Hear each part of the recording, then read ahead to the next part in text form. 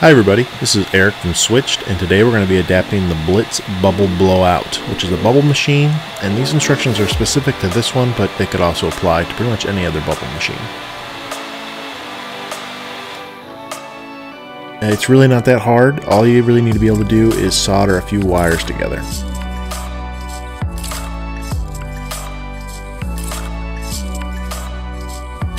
So we're going to start by removing the 3 screws on the back of the bubble machine.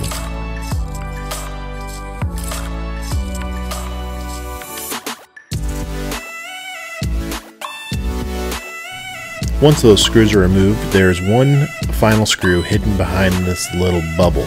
All you need to do is pry out the plug and it will expose the screw and remove it.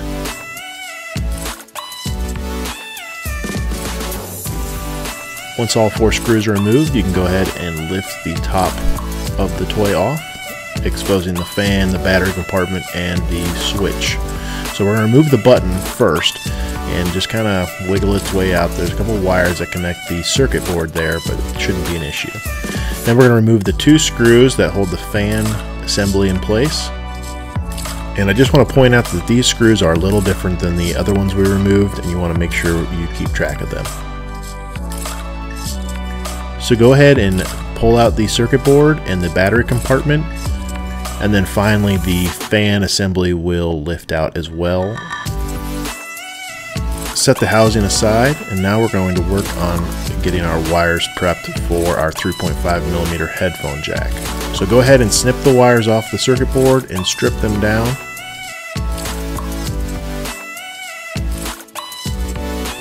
Next, we need to drill a hole so that our 3.5mm headphone jack can get to those wires. So we're going to drill one hole in the bottom right hand corner of the fan assembly and one hole in the bottom right corner of the housing assembly itself. Now, a great place to do that is behind the bottom right screw hole.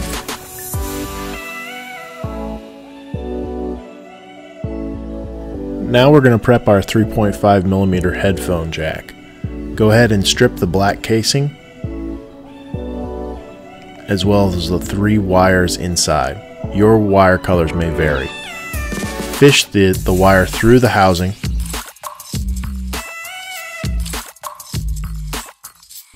and through the fan assembly.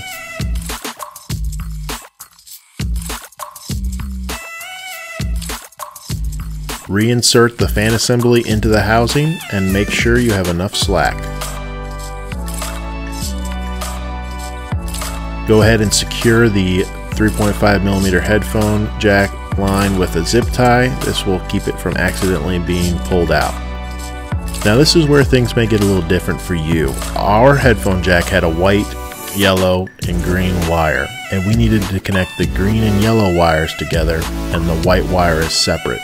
You may need to experiment in order to figure out what combination works for your toy. Go ahead and solder the yellow and green wires together to one of the wires from the button, and you want to use a little bit of electrical tape to keep the wires from touching. And secure the white wire to the other wire from the original button.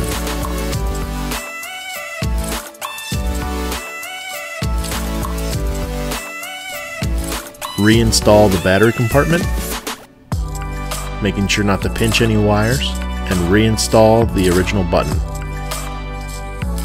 Reinstall the screws that hold the fan assembly in place, and now's a good time to give your toy a test. If everything works well, go ahead and reinstall the front plate and secure with the 3 screws in the back.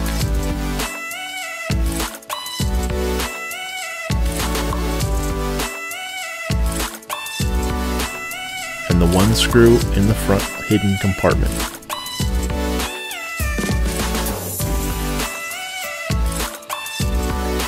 And don't forget to reinstall the plug.